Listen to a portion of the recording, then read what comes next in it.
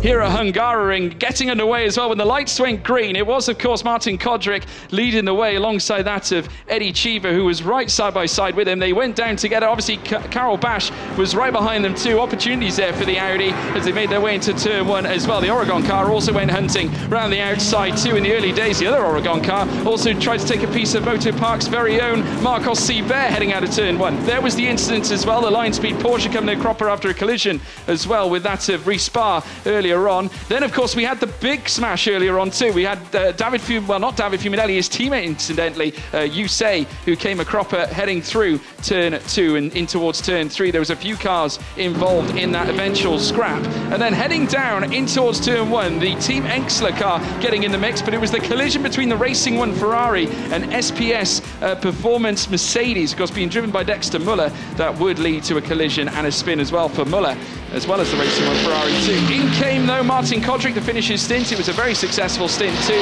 following up a perfect response to the qualifying session they had this morning. Eventually stepping into the car would be Lewandowski, who would eventually get overtaken by our eventual race winner, that being Fabian Schiller, who made a very nice comprehensive overtake heading through turn one. He then had to gain on the back of that of Diego Menchaca, as well as Pierre-Louis Chauvet as well, but certainly making move after move. It did not deter that of Fabian Schiller, who gave it absolutely everything, stringing together fastest lap after fastest lap, overtake after overtake to lift himself through the order despite the eventual circumstantial penalty. But certainly off the track, Diego Menchaca, after a spin at turn three, it then opened the door for Fabian Schiller to challenge that of Pierre-Louis Chauvet late into the race, only then to round the final corner and then take the eventual victory for Almanar Racing and Get Speed Performance.